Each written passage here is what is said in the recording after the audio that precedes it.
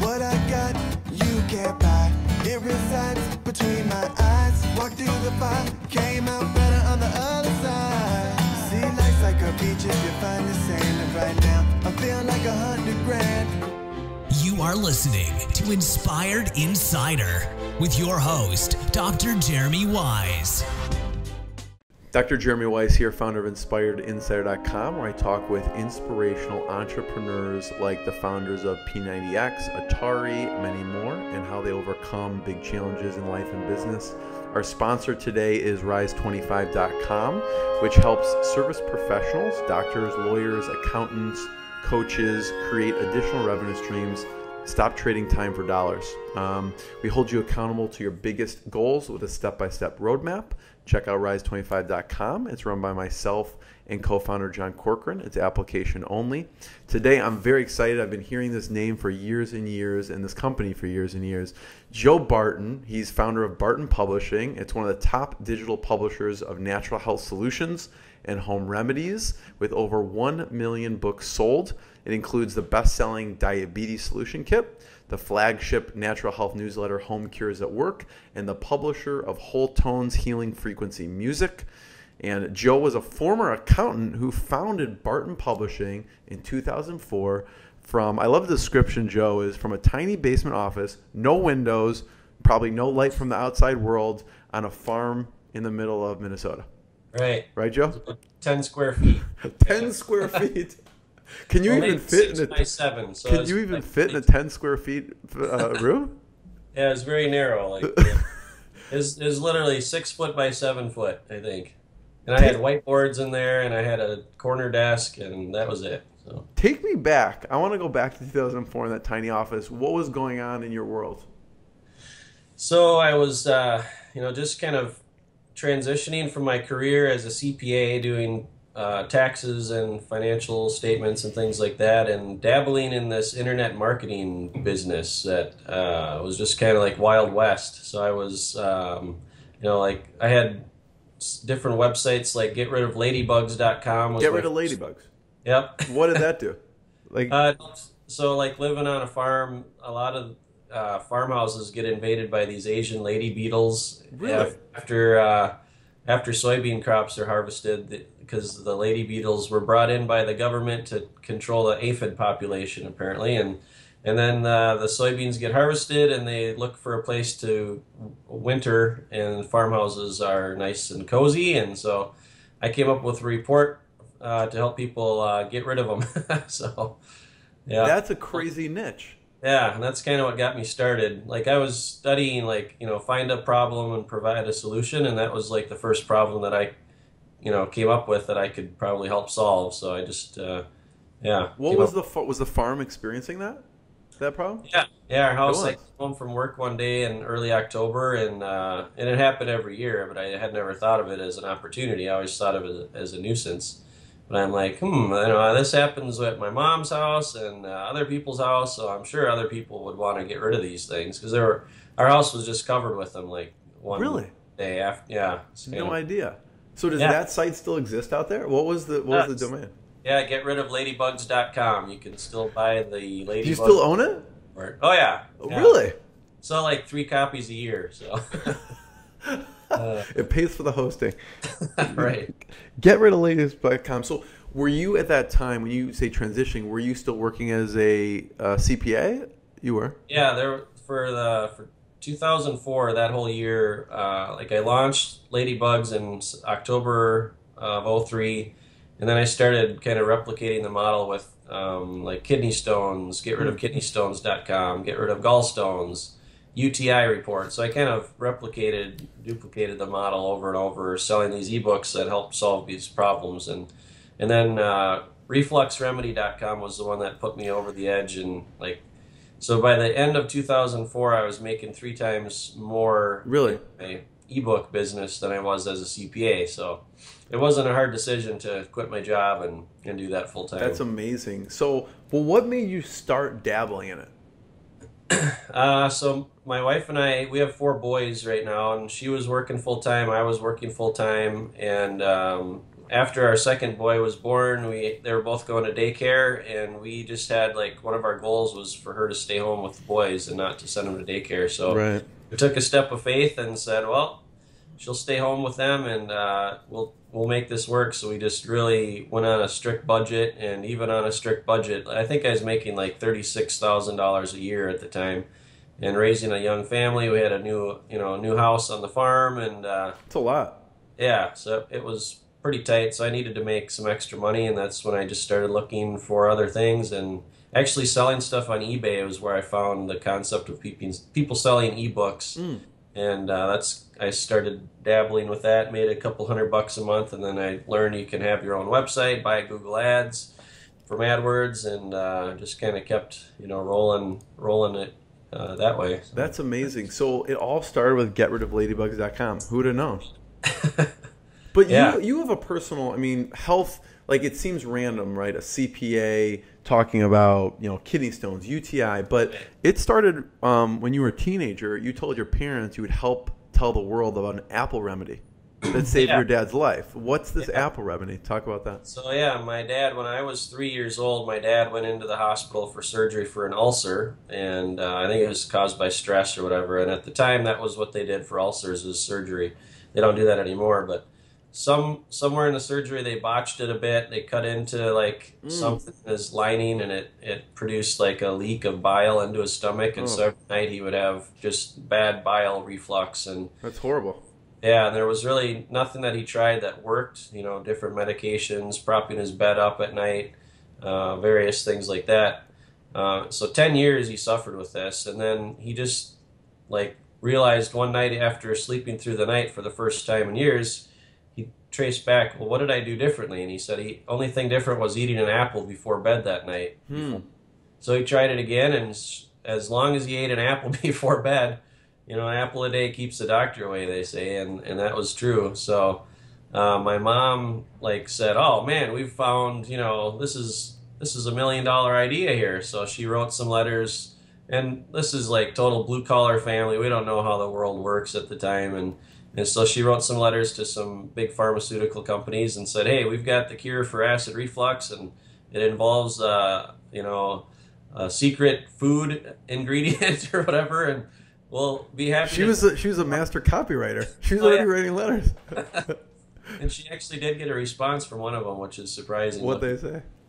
Well, they basically said, thanks for your letter, but unfortunately, we can't patent a natural food substance, so it's really nothing we're interested in, which I don't know. I never actually remember reading the letter. That's just the story that I was told. Right. But somewhere in there, it gets a little fuzzy, but it's like, well, someday we'll tell the world about this, and, And you were thinking that from a young age because you saw your dad go through that?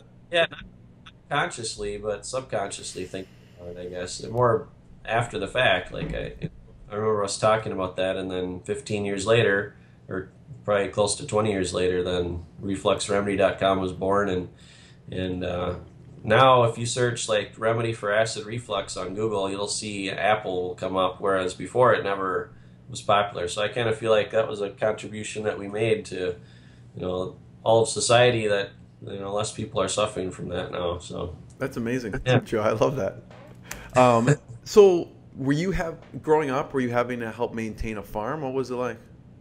My wife grew up on a farm, so I just kind of lived in the suburb of the Twin Cities. Yeah. And, so You're representing with all the Minnesota hockey gear there.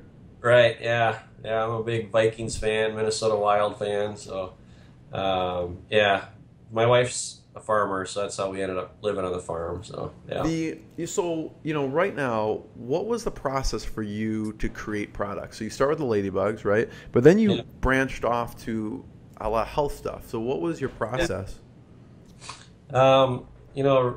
Really, my background wasn't in health. My mom was always kind of dabbling in natural remedies and different things like that. She was kind of like your grandma with the old folk remedies type of thing, and so that's what kind of. And she called me one day after the Ladybug site was up, and she's like, "Joe, I just went to the chiropractor, and he told me about this crazy remedy for dissolving kidney stones. I drink a 6-pack of Coca-Cola and pureed asparagus."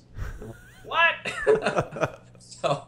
So that's I did some research, and I found that remedy listed on some like is that an actual remedy? Like, is that true? Yeah, it's like this old remedy. Pureed asparagus with it? Pureed asparagus, yeah. And apparently, like the Coke isn't that big of a deal. It's more the amount of liquid that just comes in and it like rushes your kidneys, and then the asparagus is a diuretic that flushes it out. So I do think there's something there with the Coke that helps like to reduce the sharp edges of a kidney stone. Because if you look at a kidney stone, they're like this massive sharp glass ball inside you that you can just imagine how painful that would be. So, but I've definitely seen videos of like Coke eroding, like just eating away at nails or something. So I'm sure it can take out a kidney stone no problem. Right. Yeah, exactly. So, and the cool thing is, like a couple years later, I met Dr. Scott Saunders, kind of a randomly. I don't believe in coincidence, but you know, we sat down for breakfast at a marketing conference and we hit it off, and he ended up becoming like our chief medical officer for the company, and he said like, yeah, I use that remedy with my own patients and it works great. So he kind of put the validation and credibility to all these remedies that we were putting out there. So there was a couple of years I was just like, it's working, we're getting good feedback, we put it out there, and you know, didn't really have a whole lot of legal compliance concerns at the time. So so what was the decision? Were you looking for someone at the time, or you just met Dr. Scott and you're like, this is a perfect fit? Yeah, I wasn't looking actively. We just happened to go to Eben Pagan's Get Altitude conference and sat down for breakfast, and he was looking for help with marketing and business, and I was looking for, you know, a doctor to help give some credibility to what we were doing. So we partnered together basically. So when you have someone come on board like that, what do you have them do? So in his case, his is a little different because he was, you know, practicing at a clinic and had his own business and that type of thing. So what we agreed to do is he was going to write a couple articles for, well, this came a year and a half later, but he started writing a monthly article for us that just talked about topic of the month, whatever that might be, with home cures that work. And now we've had, I think, 100 issues now since January 2009. And then we use him, so it's more of like a licensing agreement, sort of, to use his name and picture and story on our website. So I got some advice from Perry Belcher in that regard, actually, because Perry went through some legal nightmares where he, I won't throw him under the bus. We'll just say he said, Joe, just make sure you use a real doctor and hire somebody. So yeah. Yeah. And so how do you decide which one to go next? Like, so you obviously, I could see the acid reflux one and the, you know, because that helped your dad. And how do you decide which product? Yeah.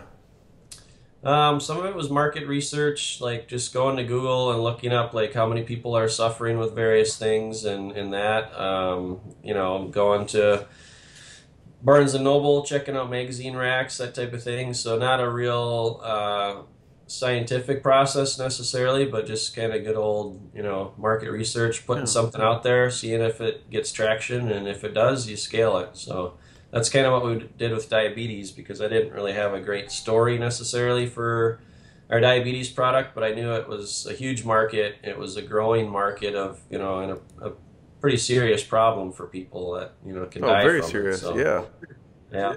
And high blood pressure was the same thing, just a big market for it. So we just put our heads together and came up with the product and put the copy together and worked really well. So how do you decide, Joe, on the medium, like an ebook opposed to like an audio as opposed to a video? How do you decide on that? Well, the ebook was the simplest one just because it's a digital file. There's no cost to fulfill it other than hosting on a website. You can deliver the link through email, so it's all very automated, and that was a big part of why I started, or why I love this business model, was because I could set something up once and it would just continually sell all through the night and that. So, and then, you know, shortly thereafter, I partnered with a guy who offered the printed version of all of our products and offered that as an option, and found out that 50% of our customers wanted both, you know, the digital download and the physical copy. Right. And we continue to see that even, you know, 10, 12 years later, that it seems like printed book isn't going to go away anytime soon, you know, that I'm seeing. So is there demand for like audio or anything like that, or not really? A little bit. I mean, I think with ours, it's more like, you know, we've got like recipes, or, you know, here's your step-by-step thing. And so to have that in front of you, to hold in front of you, and I think is valuable. So they can follow it. Yeah. Audiobook has, I mean, we do have some books with audio, but it really hasn't taken off much at all. So talk about the birth of Whole Tones. Yeah, how did that come about? Michael Terrell and Whole Tones. Yep. Yeah, so Whole Tones, Michael is a real good friend of mine that we met about 8 or 9 years ago now, and he used to be like a traveling minister, preacher, church guy. You know, he played guitar in a Christian rock band, Mylon Lefebvre and the Broken Hearts, and that was the biggest one, I think, and some other ones. And so he's just a really talented musician and a super huge heart for people and for the kingdom of God, and that was his passion. And he also had like this, when I first met him, he you know, knew what I did with health, and so he was telling me about all these different weird alternative health ventures that he's been on in his life, talking about Tesla coils and hyperbaric oxygen and all sorts of just different, you know, backdoor kind of, you know, health people that he knew that were helping people with all sorts of things. And so and then just, you know, as our friendship grew, he was telling me about how he'd been studying the Psalms and the song of David, you know, back in Bible days, and the story how he met this piano player in a Jerusalem coffee shop, and basically was handed like the key to, right. Yeah, he's told me the story that it was like a random occurrence at a Jerusalem coffee shop. Right, yeah. And so I didn't really know what he was talking about. Like, he was like saying, like, I've got whatever, you know, this is going to help heal the world and all this. And so we were actually at an event in New Orleans in 2014, February. And I said, okay, Michael, whatever this is, what's it going to take to actually get it done and get it out there and to help the world? And so he's like, oh, that's easy. We just need to, you know, rent a studio for a week or two and hire a few musicians. I got friends that, you know, all these musicians, and that's it. Just get me in the studio. And I'm like, okay, so what's it going to cost? And, you know, I penciled it out. It really wasn't much at all. And I'm like, all right, let's do it. You know, it's just kind of like, let's get this done.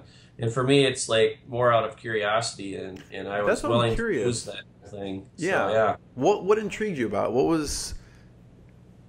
It's passion, sort of like metaphysical, right? Like you can't, like you're so used to, okay, there's diabetes, there's a problem, you know, there's diabetes, there's a solution. This seems a little more esoteric. It's a little woo-woo, I guess. Yeah, so what attracted you to it? Yeah. Just knowing Michael, I would say, and the genuineness of him, and knowing that there was something there to it.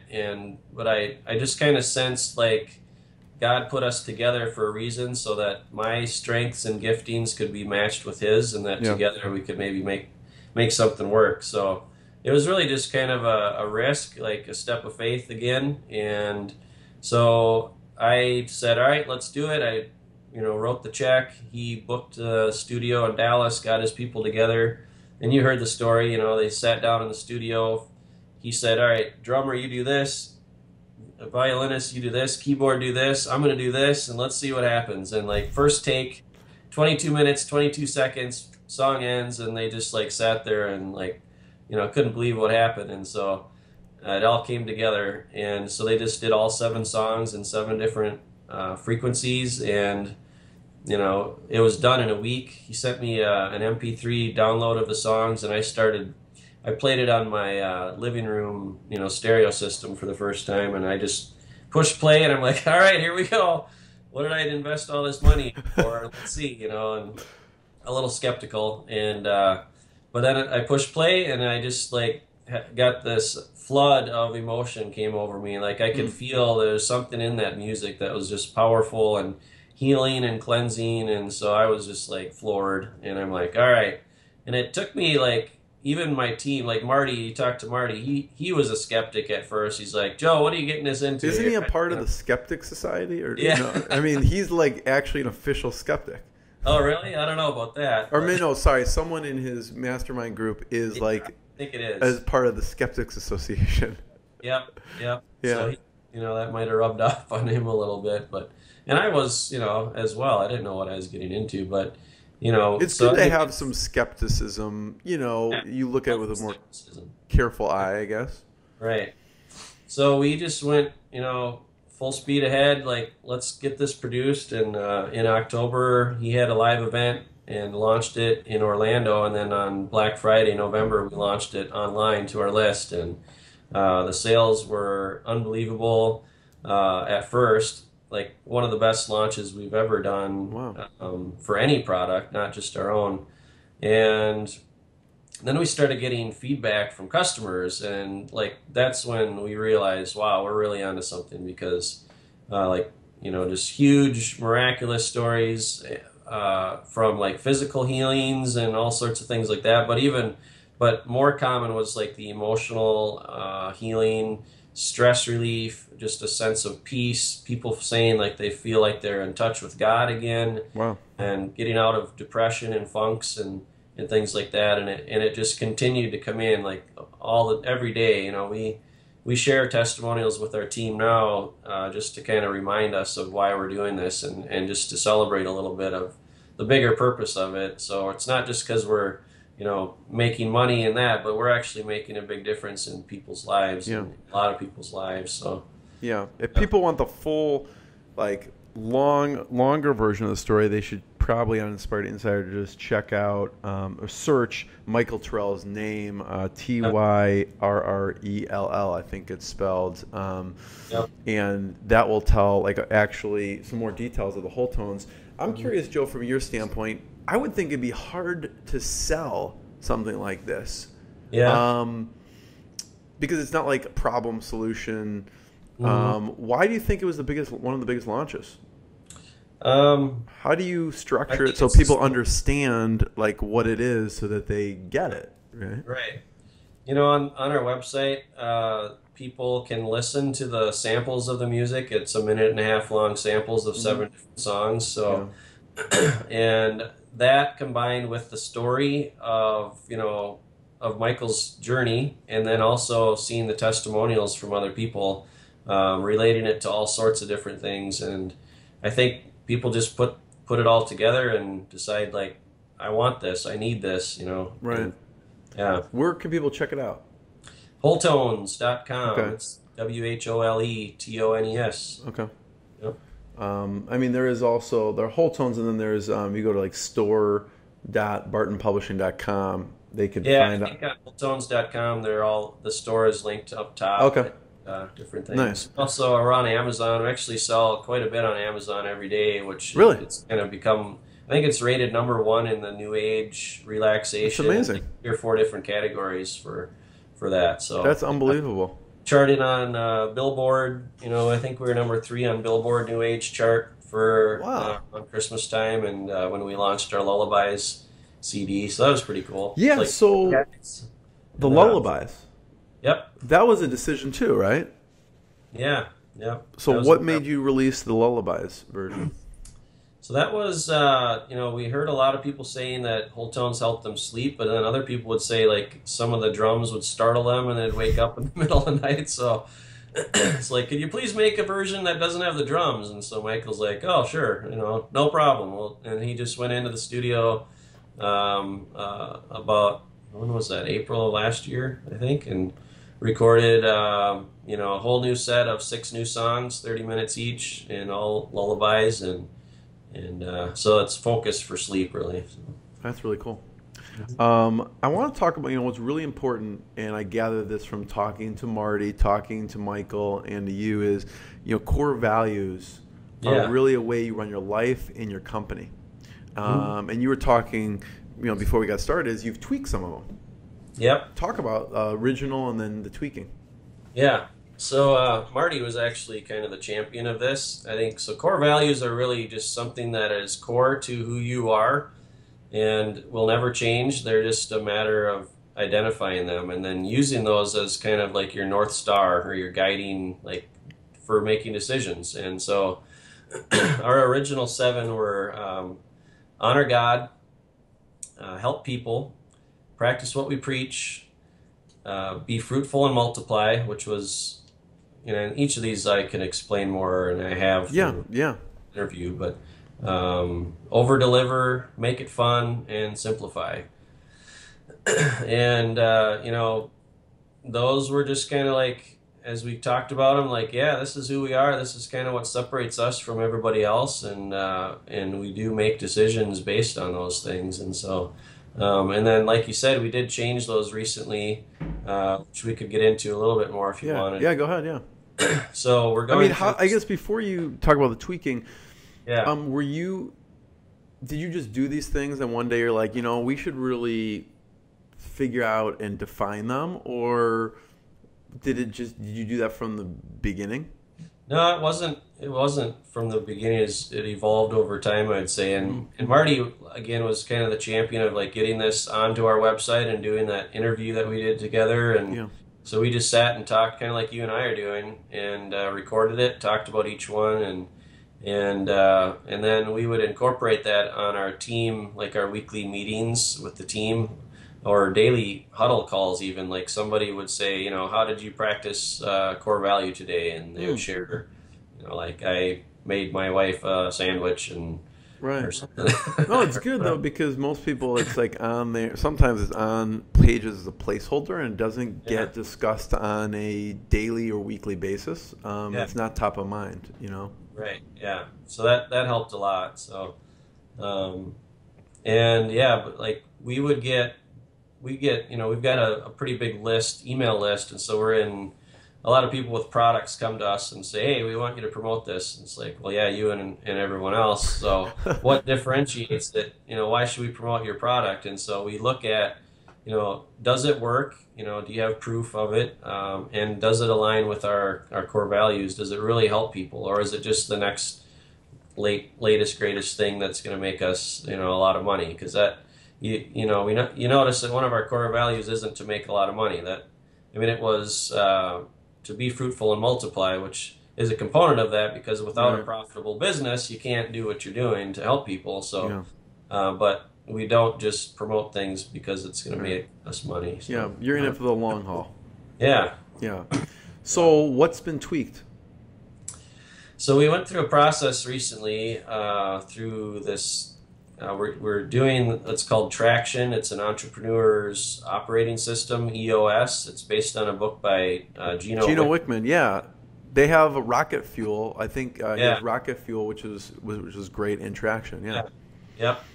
So we've been implementing that for the last 6 months or so, and part of the process is going through your core values. And we were like, we're good. We got our core values. And he's like, well, let's just for fun, let's go through these and talk about them. And so the exercise that they have you do is they say, pick 3 people from your company, like the top 3, A-player stars that you just, if you had 100 of those people, you could do, you could conquer the world with. Right. And then, so we identified them, named them and put them on the board. And then, next part is, what is it about those people what characteristics do they have that, sets them apart? And then we list all the different things, and then we kind of, all that's up on the whiteboard, and then we refine it down, and it's these bullet points. And so, and we realized that some of our previous core values were more aspirational, and some of them were also like more permission to play. Like you don't have to necessarily say you have to have integrity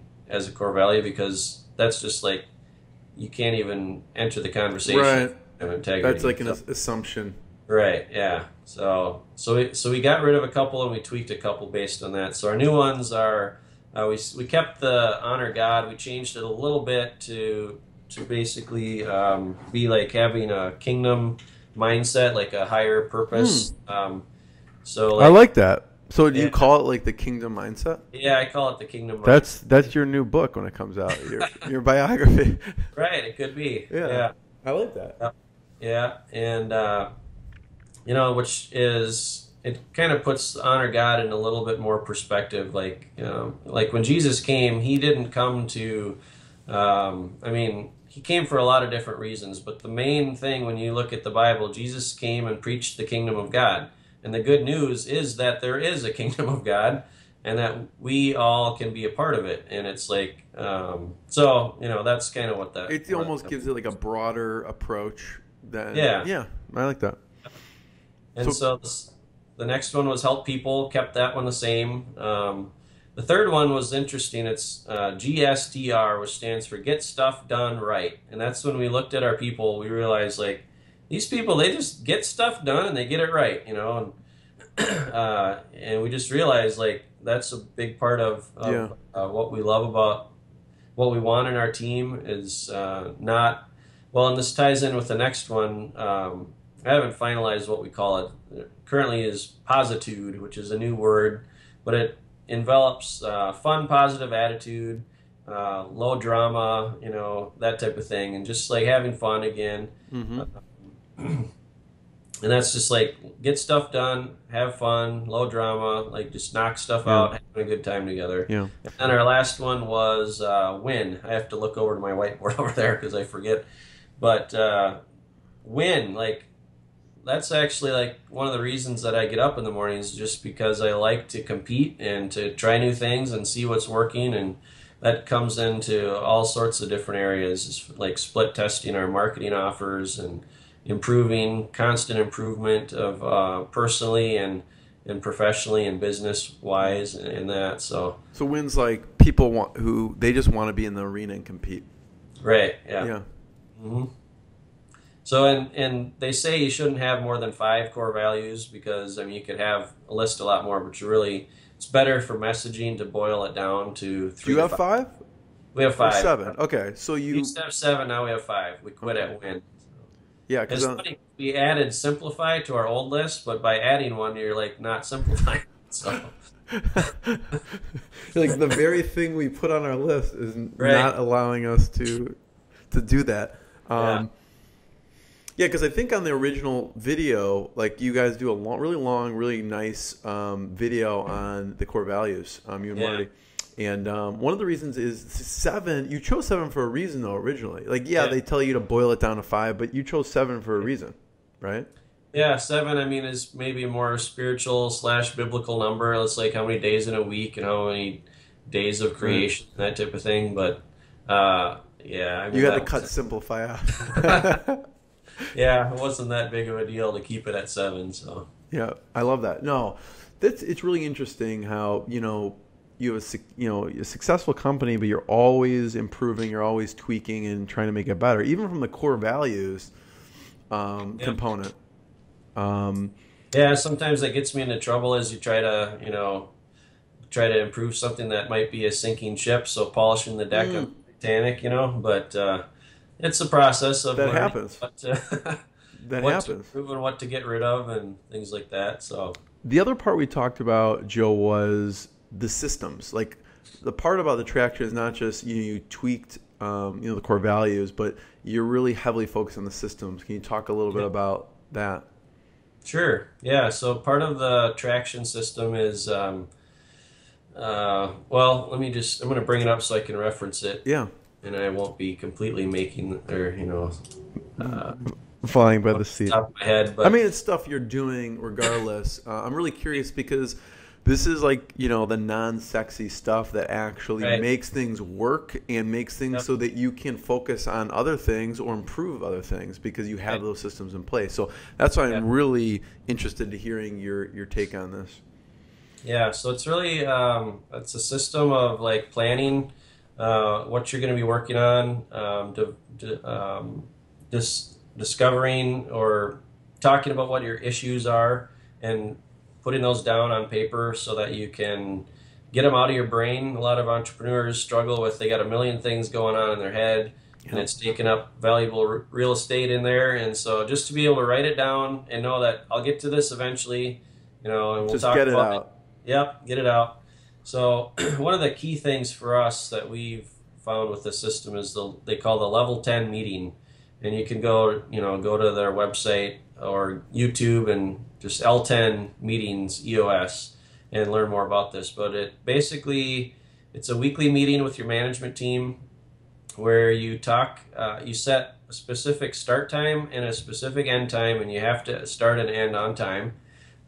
You've got the first 30 minutes is like 6 different sections where you're talking about personally share some good news. You just a little camaraderie, everybody kind of getting on the same page, and then you talk about the numbers scorecard. You see, each person will have 2 key metrics in their business that they're accountable for, and those are the numbers that you just say, are they on track or off track? If they're off track, then you might want to move that down to an issue for discussion later. But you just move right down the list, and and it takes time to come up with what those key metrics are. But eventually, once you hone them in, that's probably like the most important thing you could do, right? Yeah. Right. Yeah. Is it hard to, like, what would be an example of a key metric? So for me, I've got one of them is top line revenue. So it's like I kind of know where we need to be. No pressure. Yeah. No.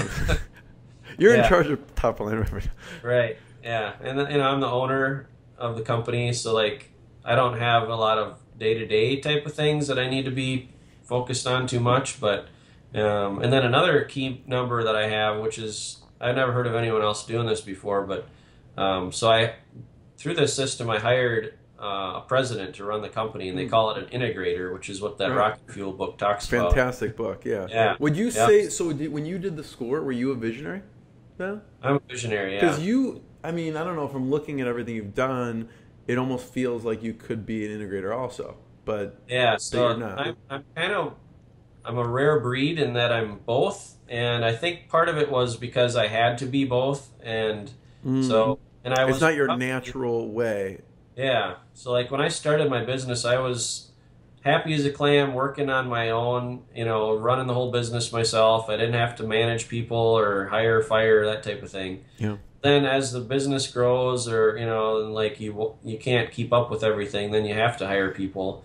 And that's when I realized like I'm good at it. People like me as a to work for and that, but I didn't love managing people because I'm kind of a softie when it comes to holding other people accountable, and like if somebody doesn't do what they said they were going to do, I'm a little too soft, and so that was more of a discovery process recently for me to realize like I'm kind of good cop, and you need a bad cop to come in and say, hey, what's going on? Your numbers have been red for 4 weeks in a row here, or talk to me. And so Steve comes in and he can play that role, and I can go back to my working on special projects or visionary type of things, which I love. So was that hard for you to do that, because you let go of some of the reins a little bit? Yeah, it honestly wasn't. It wasn't. No, I've always been pretty good at delegating, and I mean, we've got a team of 15 people, so I've delegated a lot over the last 6 or 7 years to a lot of different people. So at first it was a little bit more difficult, for sure, because you always feel like you can do something better than anybody else, because and you probably, in a sense, you can, but if somebody else can come in and do 80% as good, and you do that 5 or 6 different times, then you've all of a sudden, you're accomplishing a lot more. So yeah. Interesting. Yeah. So I love that. Yeah. So any other discoveries in the systems wise with the company that was a breakthrough? So it continues to break down, like you have your issues, and then you really dig into talking about what is the real problem here, and then you try to solve that and then be done with it and move on to the next issue. Because if you just discuss and discuss and discuss, you're never really solving problems and gaining any traction. That's why they call it traction. So, so you'll turn issues into smaller to-dos, which are typically something that one person can do in an hour or less, and then that goes on somebody's list, and then at the end of each level 10 meeting, each person will have several new to-dos, and then by a week later, those to-dos should go to done, off the list. So it's like a Scrum methodology type of system. Yeah, we kind of meddled with Scrum a bit, but we've ran into some roadblocks with that, because that's more geared towards like coders, software development. Yeah. So. But essentially, you have a more like to-do, doing, done type of like board. Yeah. I like that. Joe, for this business, it seems like there's been an upward trajectory, right? Mm-hmm. What's been a challenge or a roadblock that would be important for people to hear about? Maybe they will experience in their own business, or they are now. Yeah. Well, boy, every day there's new challenges. So for us, like I've realized looking over the years, we've had to what's the word I'm looking for? Redefine ourselves or whatever each year, it seems like, because we're faced with new challenges. Like one year we lost our Google account and we couldn't advertise on Google anymore, like the blacklist. And so, but because of that, then we launched our joint venture affiliate program, and that like made up for that. It creates an innovation because yeah. And then, so it's like every year, it's like we lose one thing and we gain another. So now we're doing a lot more on Facebook this year, and so it's just kind of ebbs and flows. That's interesting. I like that, because that inflection, when something happens, it almost, again, like someone like you in that company rise to the occasion and you just figure it out. So like it turns into something that probably is better in the long run. Right. So there was the Google joint venture. What else? Where else did you see like an inflection of roadblock, but then it springs up? Yeah. So something we face a lot now is the rising cost of advertising and increase in competition. And so when you look at your bottom line numbers, like for us, it's your visitor value, earnings per click, average order value, those types of things.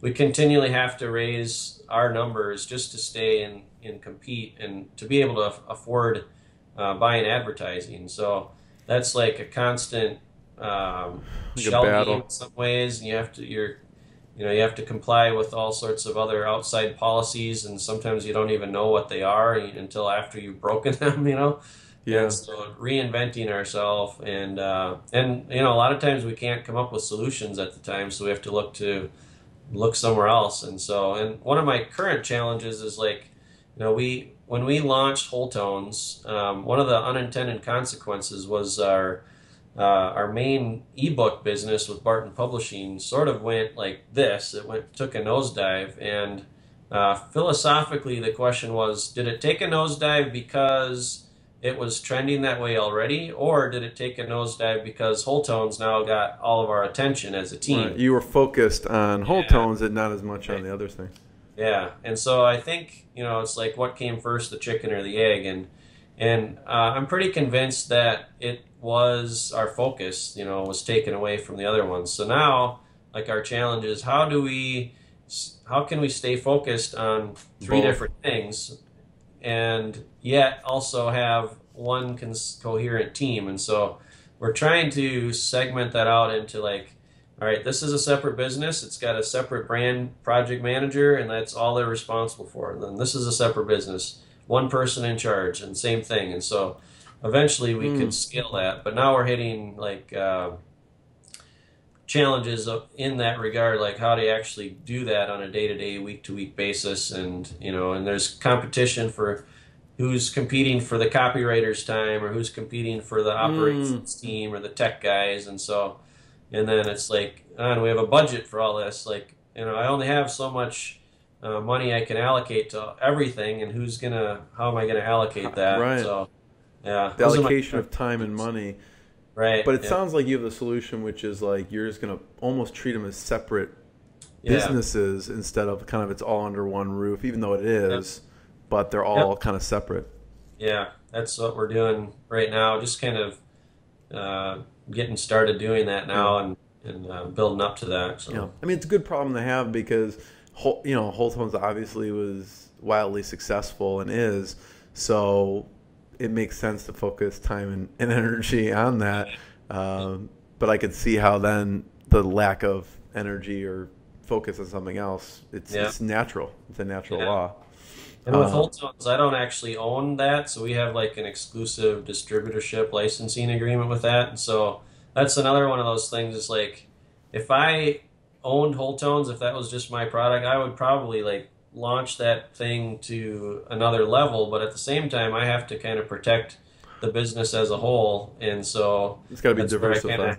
Hedge your bets, diversify a little bit. So we're actually launching a skincare company with another lady who invented this really cool product that's frequency-based skincare, and with like a magic wand type of a applicator type of thing that enhances the material or the ingredients, really reduces wrinkles. It's got a clinical trial behind it, so we're kind of doing that similar to how we did with Whole Tones partnering.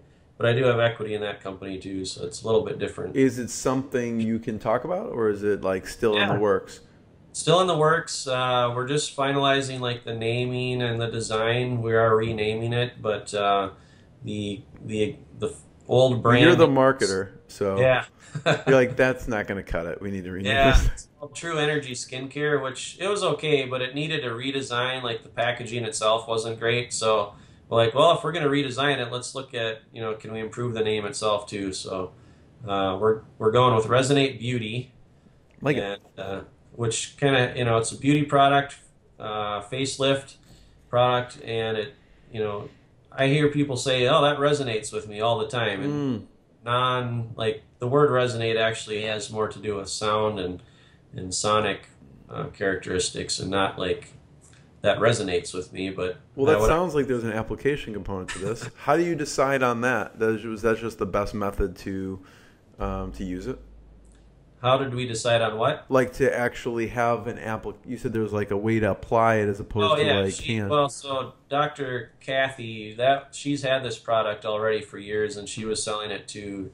She's got her own clinic, and she sells it to her patients already. So, and she's done some work. She actually worked with one of the former sharks from Shark Tank, and his brother. I think it is a long story, but they did a launch on TV, but they didn't talk about the resonating part, which was like the USP to it. It's like Sonicare toothbrush, not talking about the like bubbles that get between the teeth. Yeah. Exactly. Great point. So it didn't do good in their first go around, but we feel like this has got a lot going for it, and there's a lot of synergy with Whole Tones and the frequencies, and seeing how that has really taken on, like the market has accepted that as true. So that sounds like obviously Whole Tones is resonate. The true definition, right? Yeah, that is a frequency. Yeah, that's awesome. Yeah, Joe, thanks for sharing that. So I have two last questions. Thank you first of all, this has been a blast. First I want to point people towards where they should check out more. We talked about wholetones.com. Where else should we point people towards so they can find out? Our main website is BartonPublishing.com. That lists all of our products. It has Whole Tones. BARTON Publishing. Yep. Right, yeah. And that'll list all of our current products, and then once we launch the Resonate Beauty, that'll be linked on from there as well. And people can join our mailing list if they want, which, if we got entrepreneurs listening, like, you can see kind of how we do things on a daily basis through our emails that, might be helpful. Yeah. It's not marketing related, but you can kind of like, work things backwards and see how we do it, working with partners and different products. So. And everyone has family or friends who have health issues, so you should definitely check out, look at their site, and there's acid reflux, there's a natural brain, there's diabetes, there's blood pressure. Obviously, we talked about the Whole Tones, and then there's a couple, the Remedy Library from Dr. Scott Sanders, the Rocket Fuel of Youth kit, ADD, ADHD solution kits. You have a bunch of really cool, and that's only like one page. There's like several pages of this stuff. So I encourage everyone to go on, and, for me, like, I'm biased. Like, I like natural solutions to things when there's a time and a place for other stuff, of course, but when you can do a natural solution, that have the body heal itself, it's, I prefer that for sure. Yeah. Most people do, especially entrepreneurs that think outside the box. So So Joe, last two questions. And there's actually a ladybug removal report too. So in case there's someone you want to be the one of 3 purchases this year, you can purchase that. But cholesterol. Let's get that up to 10 this year, shall we? Come on. Let's get it up to 10. I'm just gonna buy 9 for you being on here. Thank you. So the cholesterol, depression. So check it out. You have everything on here actually. Fibromyalgia, flu. Yeah, so the secret is buy one report and then go through our upsell funnel, and you can take the upsell for home cures that work. That'll give you access to every other report we have, Yeah. all included. So that's the deal of the century right there. That's awesome. You know, I as a kid, Joe, used to page through the Book of Home Remedies. I don't know if you remember that. Oh, yeah. I didn't realize that was just an advertisement to buy more of their products. I just used that Genius. yeah. Yeah. Love that. Yeah. So last two questions, Joe. One, what's a big milestone you're especially proud of in the business? Like if you look back, you've been in this business for over a decade.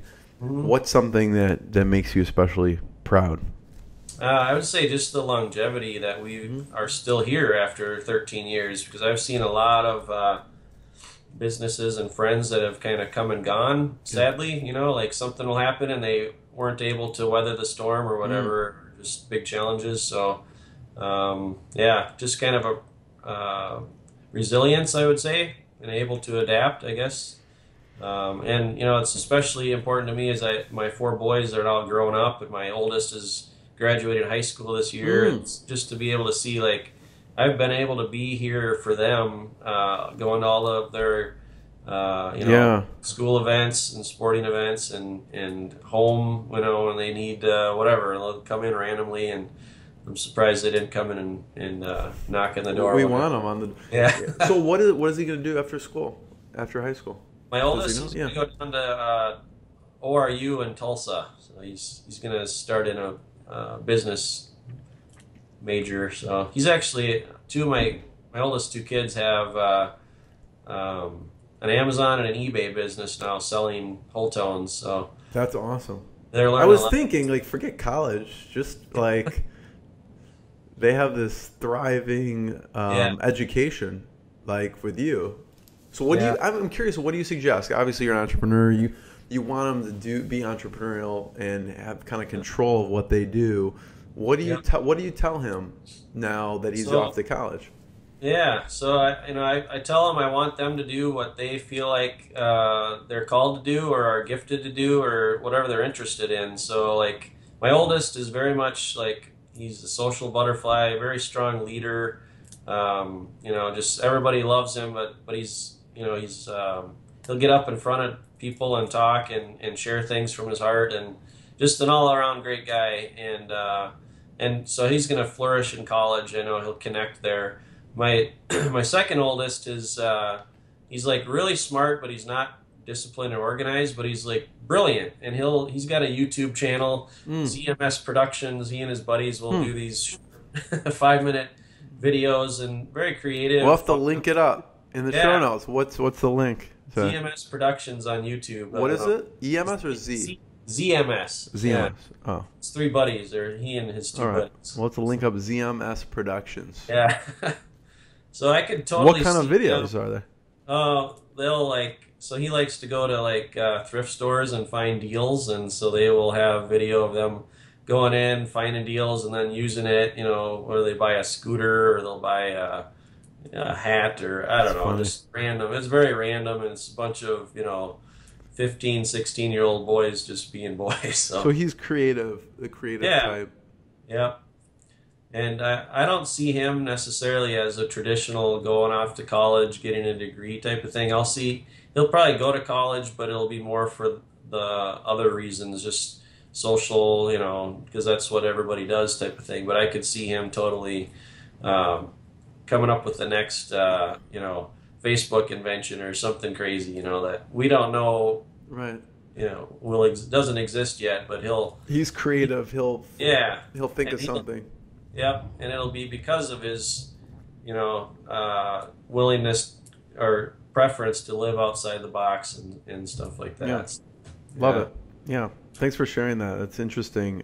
Because they grow up with you, and what your situation is non-traditional, Right. in a sense, right? So they don't. That's traditional to them. Like what you're doing is normal.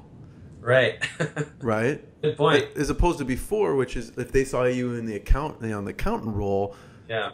Like what they see for you is that's their normal world. Right. So I'm really curious of what their perception of the world is different from probably most people.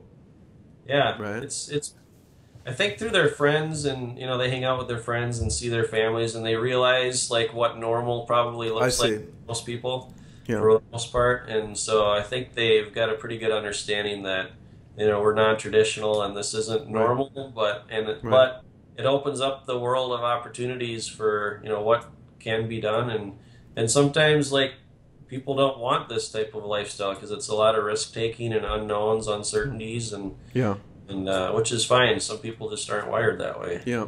So last question, Joe, is you have a really a cause that you are is close to your heart with foster children. Yep. Can you talk about what that is and what that looks like in your world? Yeah. Thanks for asking. So 5 years ago, my wife became the director of Royal Family Kids Camp in South Dakota, it's a nationwide organization based out of California. They started 25 years ago, and basically it's a bunch of volunteers that get together and host like a week of summer camp for foster kids and foster kids. And so like all over, like just in that area, or how does that? Yeah. So for us, like her camp had 52 kids last year, ages 6 to 12, and we stay. They do it up at a camp on a lake, and it's 75 adult volunteers that are all pre-screened and all that. And but they do crafts, games, eat meals with them, and the whole goal of that week is just to let them have fun and be a kid and not have a worry in the world, because it's completely opposite of what their normal life is. And it's kind of heart-wrenching on Friday when you have to say goodbye, and some of these kids are going back to some hard situations where they're living with foster parents. Can you talk about that? Like, I mean, you've experienced that, but what would be like a situation that, because you've probably heard all sorts of stories, right, of what their actual situation they're going back to. What's that look like, to give some perspective? So these are kids that a lot of them have gone through sexual abuse, physical abuse, neglect. A lot of them would have parents that are drug addicts, alcoholics, that just, aren't good parents at all, and make bad choices, and then their kids, face a situation where things escalate, and then the cops come and take them, and they get put into a home, basically. So. And then how old are the kids at the camp? At the camp, they're ages 6 to 12. Yeah. And then we founded a new organization called Fostering Hope. It's fosteringHopeSD.org. And that was to create, a couple different purposes. One is we put together the funding to buy a camp so that we can host these camps. That's awesome. And that's Fostering Hope SD, like SouthDakota.org. Okay. Right. Yeah. But we also created a couple new programs to help the kids after they are outside of that week of camp. So there's 3 different programs. One of them is to do like a quarterly reunion where we get all the kids together, play games, kind of just reconnect, so it's not just once a year. And then the other thing we have is a mentoring program. So after somebody is 12, they graduate from the week-long Royal Family Kids Camp. But now what are we going to do with them after that is what we're trying to answer. And that's where we do mentorship. Because you just don't want to send them home and be like, okay, like, here's a week, like, good luck with your life type of thing. Yeah. I mean, that program alone does change people tremendously, but then to be able to support them with, like, life skills, like we'll do like a weekend retreat with them where some of their adult leaders will come and just kind of spend time, teaching them, like, here's how you manage your finances, or here's how you cook, or here's how you talk about different issues that maybe a dad would talk to them about. They don't have a dad in their life, so that type of thing. So it's really kind of like a brother program in some ways. That's amazing. Yeah, I mean, just every little step helps a tremendous amount. I'm sure. What situation do they go back to? Like, some of them have to go back to the normal situation, or do they go back to like a foster home, or? I would say the majority are actually half of them get adopted into good homes, which is great. The other half are kind of either bouncing back and forth between foster home and their own birth parents, Yeah. or they might be in like with grandpa and grandma or aunt and uncle, something Some like that. family member, yeah. Yeah, it's usually not a horrible situation by any means. Yeah, but I mean, those kids sustain a lot of trauma, and that trauma is tough for the rest of their life sometimes. Yeah. Yeah. Yeah, it's a lot of things that, when you see something, it's really hard to unsee it, and especially with sexual abuse, things like that. Like, we just hear some horrific stories that just breaks your heart. It's horrible. Yeah. So, people can check out fosteringhopeSD.org. Yeah. Joe, thanks for sharing that. I just saw the movie Lion. I don't know if you've heard of it or seen it, but it reminds me. I haven't seen it yet. I mean, it kind of shows some of the crazy things that happen when kids don't have the proper home life situation. They get put in situations that they shouldn't be put in at a young age. So, but you've seen it real up close and personal with these camps. So, is there any way people, if they want to help contribute or help in any way, I don't know, when they go to fosteringhopeSD.org, what? Yeah, they can go there if they want to make like a financial donation. We're always looking for help, and that money gets put to help these kids develop the programs, help support the camp, things like that. That's great. And I'll just say, like, to have a bigger purpose as an entrepreneur, I think is a big difference, and it's another reason to drive you. It's a huge why. Yeah. And it goes beyond, we still feel like we're making a big difference with our products, but to be able to go, in a different capacity, and it's a community coming together, and it just has like a higher purpose that drives you in a different way. So. Is it something you do every year? Like, are you actually, or do you get a bunch of volunteers there, or how does that work? So, as the husband of the director of the camp, you can imagine that she puts me to work, and so I've been like a guide to the kids in the past, where there would be one guide with 2 kids. It's a small ratio. I've also done like the music ministry part of it, and I've worked in the activity center, doing crafts, making duct tape wallets, just hanging out, playing Legos with the kids, whatever's needed. So do they only allow adults to volunteer, or do your boys sometimes? 16 up. Yeah. So okay. my oldest son has done it twice now, and then our next oldest will be doing it for the first time this year. So yeah, it's cool. It's really like my favorite week of the year. It's hard because it's 24/7 nonstop. Go, but it's so rewarding and fulfilling to see the kids just be kids, and you're making a big impact on them. So yeah. It's cool. Joe, thank you so much. I really appreciate it. Everyone should check out BartonPublishing.com or Holtones.com or FosteringHopeSD.org. So awesome. Thanks, Joe. That's great. Thank you, Jeremy. Yeah. All right. What I got, you can't buy. It resides between my eyes. Walked through the fire, came out better on the other side. See, life's like a beach if you find the sand. And right now, I'm feeling like a honey.